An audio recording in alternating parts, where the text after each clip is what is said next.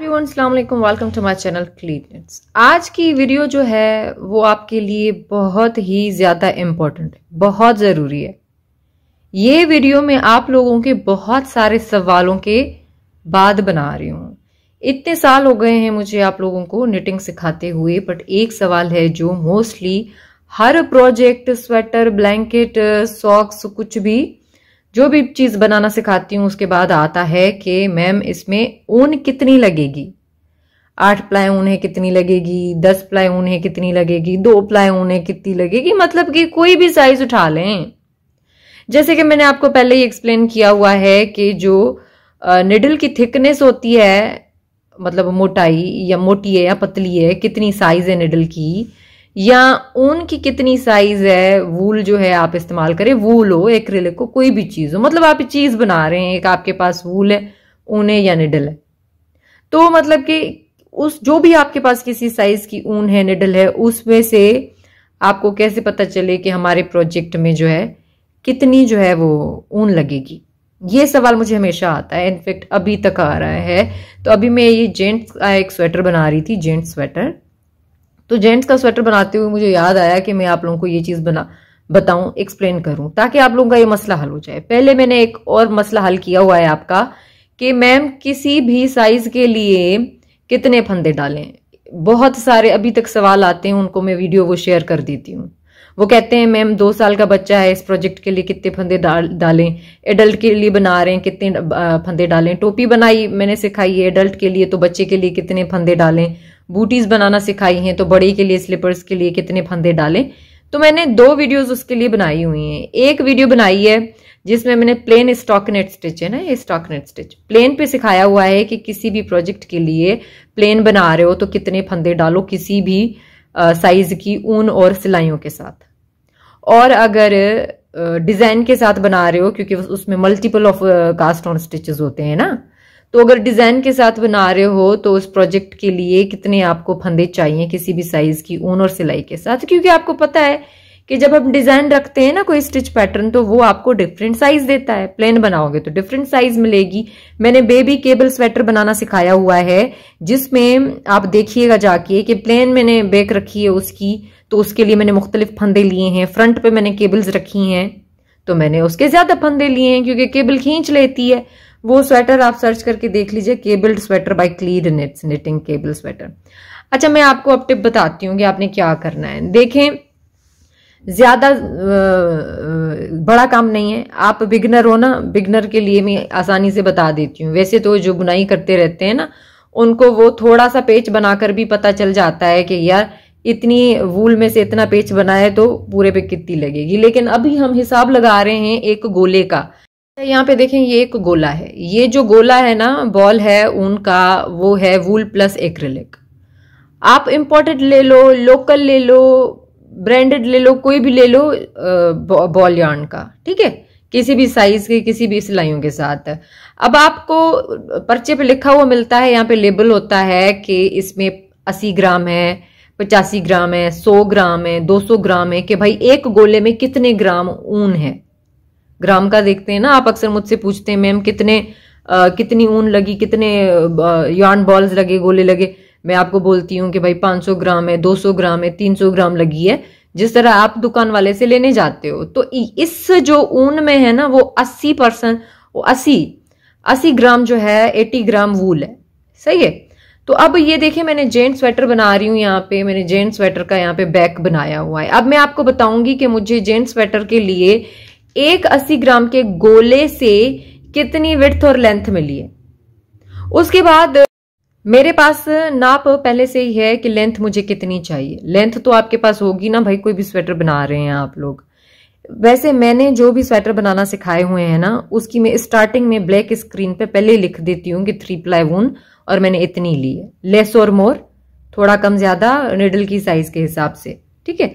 लेकिन मैं आपको इजी वे बताती हूँ, लेस और मोर को छोड़ें, कि भाई आपके पास एक 100 ग्राम का गोला है या 80 ग्राम का गोला है, या मतलब कि कितना भी ग्राम का, 100 का भी होता है, ज्यादा भी होता है, कम भी होता है, ठीक है।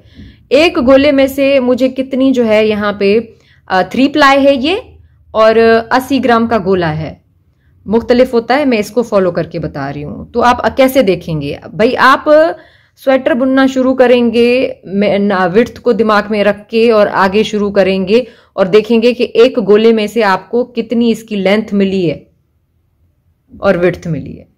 स्वेटर तो पहले शुरू हो गया ना हमारा, अब हमें पता चल गया कि भाई मेरा एक गोला कितनी लेंथ पे खत्म हुआ है, तो पूरी लेंथ के लिए मुझे कितने गोले इस स्वेटर की बैक में लगेंगे। जब बैक निकल आएगी तो आपको पता चलेगा कि फ्रंट में भी इतने गोले लगने हैं। अभी इतने स्वेटर बुन बुन के मुझे तो पूरा अंदाजा हो गया है कि अंदाजन कितनी वूल लगेगी जो मैं कोई प्रोजेक्ट बनाती हूं तो। लेकिन मैं आपकी आसानी के लिए आपको डिटेल से बता रही हूं यहाँ पे। अच्छा, ये 3 प्लाई वूल है और सिलाइयां जो है वो 5 mm है। निडल्स जो हैं 5 mm की हैं और ये है 3 प्लाई। लेकिन देखें, आप कोई भी फॉलो कर लें, कोई भी सही है। विड्थ तो हमारे पास ऑलरेडी है, लेंथ मैंने देखनी है कि भाई मुझे कितनी मिली है इससे, तो मुझे पता चल जाएगा कि एक गोला मुझे कितनी लेंथ दे रहा है। अभी मैं आपको बता देती हूँ। विड्थ भी मैंने कैलकुलेशन करके ही लगाई है कि भाई मुझे विड्थ अगर इसकी इतनी चाहिए तो किस तरह फंदे डालूं। वो सेपरेट वीडियो है एक, मैं लिंक दोनों डिस्क्रिप्शन में दे दूंगी उसके। ये देखिए, मैं यहां से एक फंदा छोड़ के नाप रही हूं। क्यों? क्योंकि ये सिलाई में आता है एक फंदा, आखिरी वाला, साइड वाला। ज्यादा इसको खींचना नहीं है आपने। अच्छा,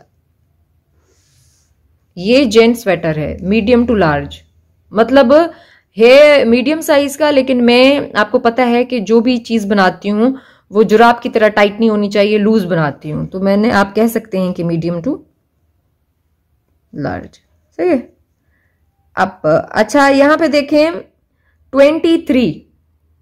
23 इंचेस आई है यहाँ पे हमारी विड्थ। इसकी विड्थ मैंने कैलकुलेशन करके डाली हुई थी। बस मैं आपको ये बता रही हूँ कि 80 ग्राम के गोले में से कितनी विड्थ मिली है मुझे। 23 इसकी विड्थ मिली है। बॉर्डर के बाद मैंने कोई फंदे नहीं बढ़ाए यहाँ पे। ये ट्यूटोरियल मैं आपके लिए बना रही हूँ, आपको वो भी अपलोड करूंगी पूरी ऊन के साथ कि पूरी ऊन कितनी लगी है इस पे। पर अभी फिलहाल ये देख लें। ओके, तो भाई अगर सिलाई के ऊपर से मैं नाप रही हूं तो मुझे इसकी विड्थ मिली है 10.5 इंचेस। 10.5 इंचेस की इसकी लेंथ है। कितने गोले में से मिली?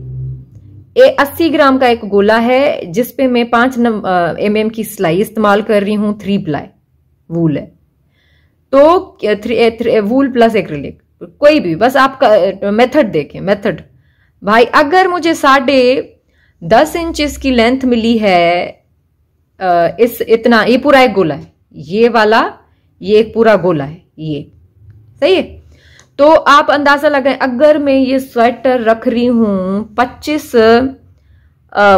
इंचेस का, लेट सपोज, अभी तो मैं जब ये स्वेटर बनाऊंगी तो मैं आपको दिखाती जाऊंगी, नाप भी बताऊंगी सब कुछ। लेट सपोज कि अगर मैं ये स्वेटर 25 इंच का रख रही हूं या मतलब कि 30 इंच का रख रही हूं, तो अगर ये वाला गोला है, इसमें से 10.5 मिला है, हाफ को छोड़ दो फिलहाल, 10.5 मिला है, तो 2 गोले इस्तेमाल होंगे ऐसे, तो 20 इंचेस हो जाएगा।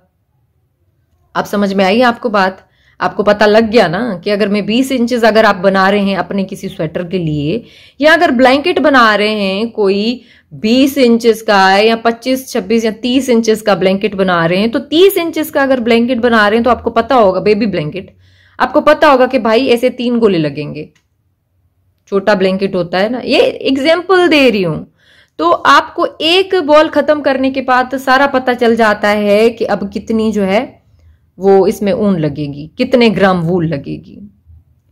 अब ये आप कहेंगे कि मैम हम क्या पहले एक गोला लेके ये बना के देखेंगे और फिर जो है वो दूसरे गोले लेकर आएंगे इस स्वेटर के लिए? भाई मैं आपको बता दूंगी ये कितने लगेंगे, लेकिन आपने क्या करना है, ये एक टाइम का काम है।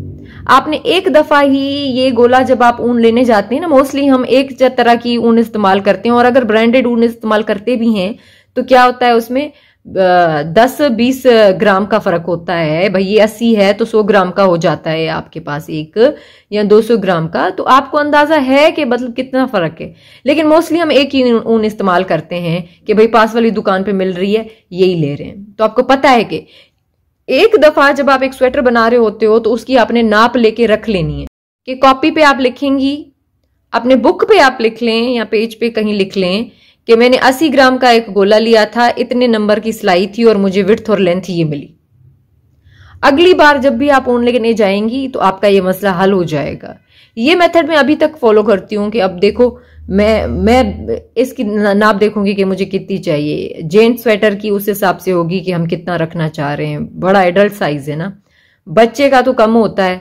बच्चे का तो जैसे 10 इंच है ना, चलो ठीक है, छोटा न्यूबॉर्न का तो होता ही 10-12 इंच का स्वेटर है और उसकी विड्थ भी कम होती है। इसकी हाफ से हाफ कर लें इतनी, तो आपको देखिए अंदाजा लग जाएगा, पता चल जाएगा कि कितना हमने इसकी टोटल कितने बॉल लग जाएंगे इसमें।